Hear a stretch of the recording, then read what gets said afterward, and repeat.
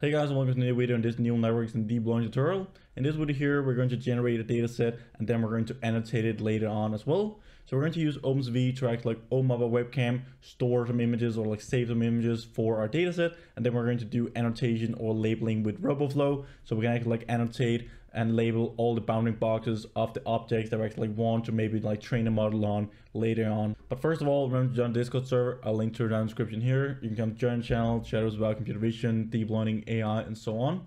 You can also become a member of the channel if you want to support the channel with a small monthly fee. Everything will go to create more and better quality content here on the channel.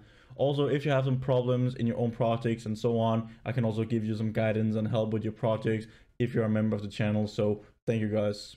So now we're jumping straight into Visual Studio Code here, and I'm going to show you the script that we're actually going to use to generate our dataset. So everything will be down in my GitHub link down in the description. You can just take that, copy it, and make your own dataset and label it, and then you can create your own neural networks later on. But here we're going to import OpenCV. We're just going to open up our webcam capture here. Then we're just going to have our webcam running, like a capture here running as long as the webcam is open. Then we're just going to read in the images from our webcam one by one. Then we're going to check if we hit a key. If we just hit escape on our keyboard, we will terminate our program and then we will end the data generation process. If we hit S on our keyboard, it will then save the image that is currently shown or read in from our webcam, and then it will store it in this dataset path here that we specified inside of this imWrite function. Then when we actually just terminate our program, we'll just release our webcam and destroy all the windows that we have opened up with OpenCV. So this is basically a really simple script. We're just going to run it here so you can see what is actually going on.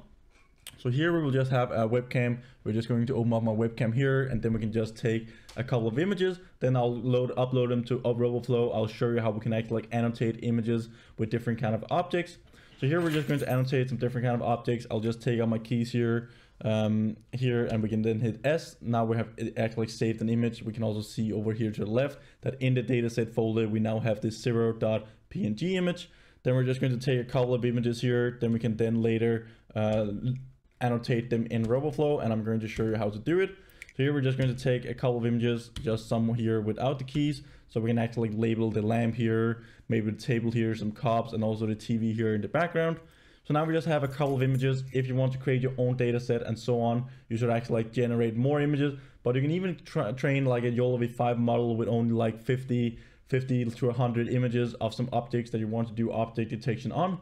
So right here, we're doing specific object detection of custom objects that we choose in our environment. We just need to generate a data set, label the data set with all the different kind of bounding boxes of all the objects that we want to detect. And then we're just going to train a YOLO model on it, for example, for doing object detection. I've already a video about that, how we can actually train your own custom object detector here on the channel. So make sure to check that out if you want to know how you can train a YOLO v5 model with your own data set to do custom object detection on objects that you choose by yourself.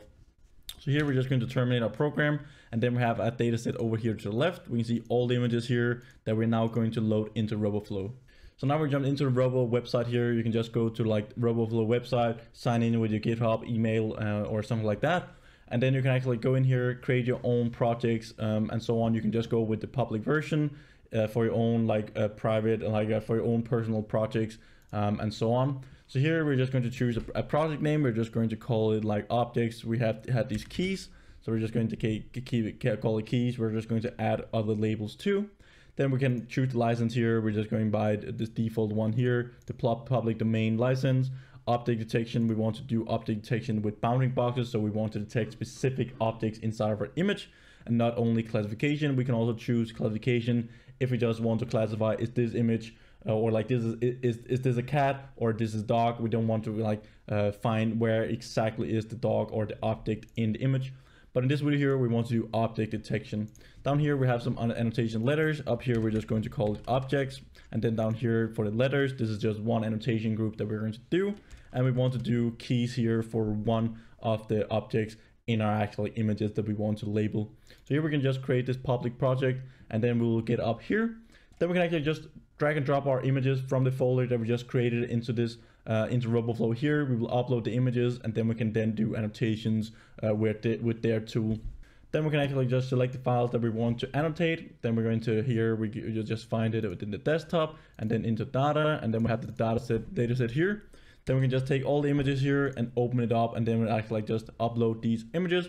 You can upload up to 10,000 images in the public version of Roboflow here. So it's actually a really good tool to do annotation. It's also really easy. And when we're going to use it later on and export our data set, it's also only like 3 lines of code that we need to import into our Python code when we're going to train our models. So here we can see that we have all these things here. We can just say finish uploading. Then it's just uploading files here, 0 seconds remaining. Now it's done uploading all the files and just verifying it. Here we can see the total number of labels that we have, or like total images to label. We can see some different kind of teammates. You can add like colleagues to the project here as well, and so on. But now we have the batch name here uploaded, and then we can assign the images. So here we're just going to assign it to me.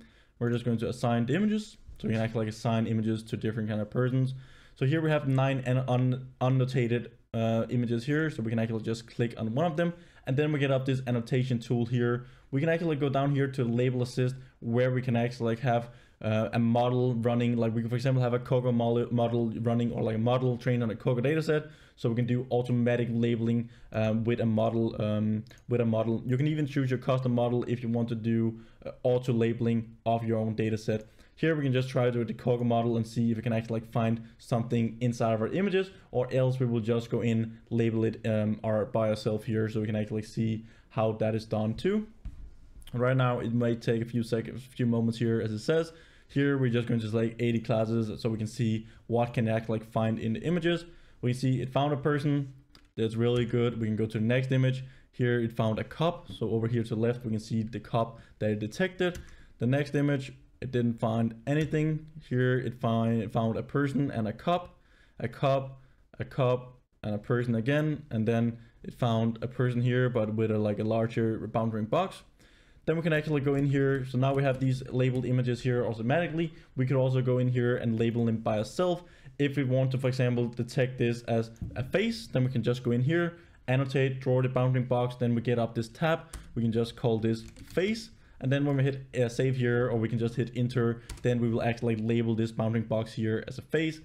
All the information about like where is the bounding box in the image and so on, it will be stored in the correct files. And then later on, we can actually just export those files, train them together with our data set. But Roboflow does all this for us. We just need to call a few lines of code when we're actually going to train our model. We can also take the lamp here, for example. We're just going to draw a bounding box around it. We're just going to call it lamp. Over here to the right, we have a TV. We're just going to label that as well. So we have a TV, and then we have the cups down here at the bottom. But now you can see you can just label an arbitrary number of objects in your own images here. This is really nice. It's really cool, and you can even see like it's like really fast. You can do like the label assistant and so on, repeat the previous ones and so on. You can move around the bounding boxes after they act like defined, so we can actually specify a shorter, like a smaller range here for the person and so on. We can change all the bounding boxes. So this is a really nice tool, and you should definitely use this here if you have if you want to create your own custom model detection algorithm, or like neural network to do custom object detection of, for example, keys and so on. Here we can just take the keys, label them, just write keys. Over here to the left we can see all the groups that is actually like in the image, and also unused classes. So here again, we can just go to the next image, label it. This is keys again. Here we can see all the different kind of objects that we actually have in our data set. So again, we're just going to save it. And then when we're done actually annotating our images, we can just go back here to the start. And then we can just go up here, add to data set. We can specify like how much do we want to use for training, validation, and test. In this video here, we're just going to go with 90% train, 10% validation, or like 80% training, 10% validation, and 10% test. We're just going to add the images to our data set. So this is one collaboration from one. And then we're just going to generate a new version up here with our data set. We can do some pre-processing techniques. We can do augmentation on the images here as well. We don't have to do anything. We just need to upload our images, annotate them, and then we can just use these techniques here from Roboflow. So this is really nice, and it's just really convenient when you're creating your own custom object model. So here we can resize we can specify the dimensions that we want to resize our models for. We can add an additional pre-processing step. We can grayscale our images. We can isolate objects, static cropping, and so on.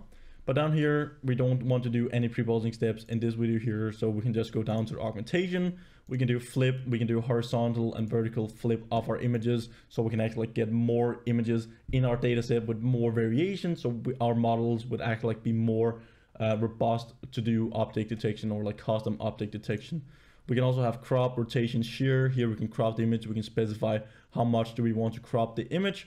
So we get more variation, some zoom effect in our image too. So we're making our model robust to zoom effects. We can add some other different kind of things, shearing, rotation. So how much do we want to rotate our image? If we think that our object will be rotated around in the image frame, it could actually help the model by applying some rotation to in the augmentation. But here we can then hit continue. We can go down, generate our data set. So here for the public version, we can generate up to 3 times the images that we uploaded, and then it will do augmentation for like 2/3 of the image data set that we have. So then we can just go down, hit generate, and it will generate a new version here of Roboflow or like for a data set.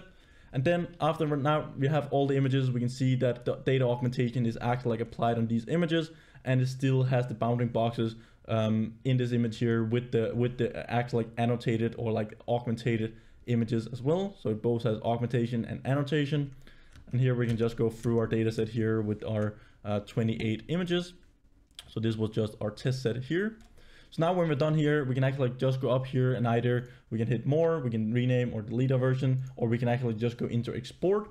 We can download our whole data set here as a zip file to our computer, or we can just show some downloadable code here. So we can actually just pass these lines of code into our Python script and run it, and then we can just train our model. So first of all, we need to choose a format depending on which model do you want to train. If you want to train a YOLOv5 model, you'll just choose this text format here, YOLOv5 PyTorch, or if you want to do it in Keras or something like that, you need to choose the other different kind of formats. Also, we can use the Pascal VOC. So this is basically just how it's defining the bounding boxes and the labels in a specific file. So this will just be a text file containing all the information about the class and also the coordinates of the bounding box that you have annotated in the image. So you can then use that for supervised learning when it's actually like trained in the neural networks. So here we're just going to go with YOLOv5. Then we're going to show the downloadable code. We hit continue. It's zipping the files and exporting them, and then we can see these lines of code is the only thing that we need to actually like add to our notebook. If we have already installed Roboflow on a local machine, then we just need to import these 4 lines of code. Then you can actually just copy these 4 lines of code here, and then when you're training your custom YOLOv5 model object detector, you can just go inside the dataset here, pass this dataset variable and these different kind of path inside of this one here to the YOLOv5 model, and then you're just going to train it. So this is a really nice way to generate images, annotate them here in Roboflow. It's really nice, it's really cool, and it's actually really easy and fast to do. We can generate a data set in 5-10 minutes with the images, and then we can do annotation depending on how many objects that you want to actually detect in the image. But it's really fast, it's really cool, and the tools are really nice. And also, if you want to do some auto labeling, it also has that feature. So thank you guys for watching this video here, and remember to subscribe button and bell notification under the video, and also like this video here if you like the content and want more in the future. It just will help me and the YouTube channel out in a massive way. I'm currently also doing this computer vision tutorial where we're talking about basic image operations, camera calibration, stereo vision to get depth information in the image, how we can convert act like stereo vision and depth images to point clouds, do point cloud processing and stuff like that. So if you're interested in that tutorial, I'll link to it up here, or else I'll see you next week, guys. Bye for now.